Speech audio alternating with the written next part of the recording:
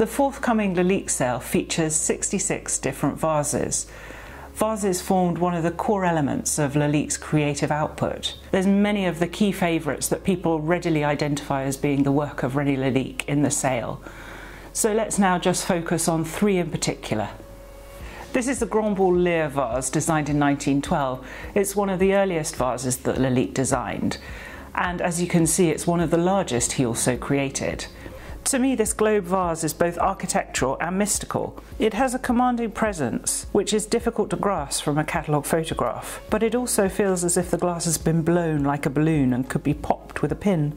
The decorative features are sparse and add to a sense of drama and a feeling of timelessness. Ivy is an evergreen climber that was worn by Bacchus in mythology, as well as a victor's crown for the winners of athletic and poetry competitions in the ancient worlds of Greece and Rome. It's also traditionally a symbol of fidelity.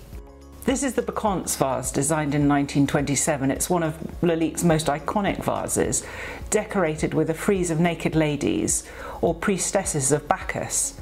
It's a timeless piece. In form it's sculptural, with figures moulded in high relief. It's a large and weighty vessel, and one reminiscent of classical vases. Think of Hellenistic vases with friezes of figures in black or terracotta.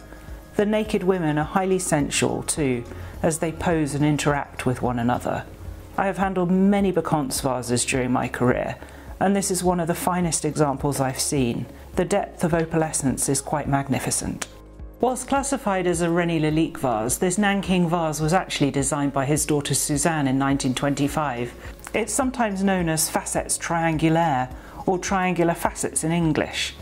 In ancient Egypt, the triangle was considered to represent a man's soul, composed of 3 elements: will, intelligence and love. The discovery of Tutankhamun's tomb in 1922 by Howard Carter's team was widely publicised, and we can see its impact on Art Deco designs. It was in 1925, just 3 years later, that Suzanne designed this vase. This was the year of the Exposition des Arts Décoratifs in Paris, that led to the coining of the term Art Deco. The Lalique sale will take place on the 27th of April in the Mall Galleries in London.